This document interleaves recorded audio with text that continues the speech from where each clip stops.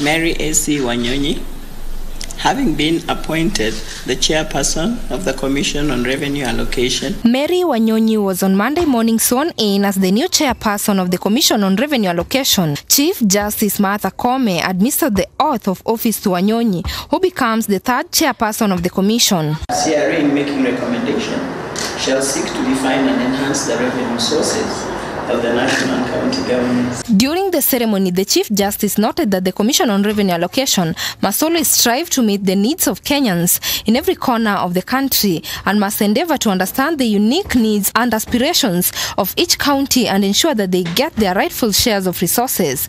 Koome was speaking on Monday after presiding over the swearing-in of Mary Wanyonyi as the chairperson of Revenue Allocations. And the commissioners of CLA to always remember that, and as you undertake your mandate, the people of Kenya are the true owners of these resources. You have been chosen to ensure that the resources of Kenyans are allocated with the utmost transparency, equity, and prudence. And this is in accordance with the dictates of our Constitution. Wanyonyi pledged to uphold the Commission's independence and to execute her functions in a transparent, accountable, and impartial manner. Under my leadership, the Commission will endeavor to guide on the use of an integrated county revenue management system. The economies of scale enjoyed by this system will significantly reduce the cost of revenue administration in counties and significantly increase the revenue collection across counties. Currently, revenue estimates are unrealistic and ambitious and are applied as balancing figures to support the budget. The failure to collect the revenue leads to pending bills at the end of the financial year, and this negatively impacts service delivery at the county level. County-owned source revenue, the OSR, can make a significant impact in improving the livelihoods and welfare of Kenyans. The game changer for the counties will be to automate revenue collection. Through automation, counties can collect beyond their potential.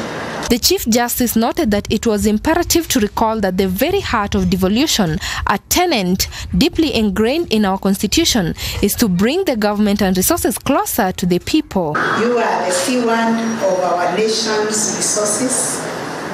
You're going to provide a guiding hand that will ensure that every shilling is fairly and equitably distributed. This responsibility is critical in shaping the course of our nation, in supporting our counties to achieve their development potential, and ensuring the economic and social rights of all our Kenyans are met.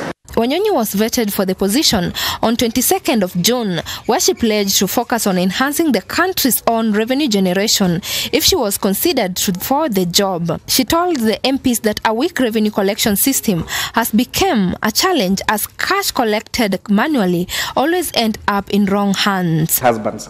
And in that, Honorable Speaker, I beg to move that this House approves the appointment of CPA Mary A.C. Wanyonyi as a chairperson for Commission on Revenue Allocation, and do ask the Vice Chair of the Committee of Finance and National Planning, the Honorable Ambassador Langat, to second. With that, I thank you, Honorable Speaker. Wanyonyi, the wife of former IEBC chairperson Wafula Chebukatis, was picked by President William Ruto from a final list of 3 forwarded to him by the Public Service Commission following interview process. The vetting of a nominee for the appointment as a chairperson of the Commission on Revenue Allocation, laid on the table of the House on Tuesday, 27 June 2023, and pursuant to the provisions of Article 215(2)(a) of the Constitution and Section 8(1) of the Public Appointments Parliamentary Approval Act 2011, this House approves the appointment of CPA Mary A.C. Wanyonyi as a chairperson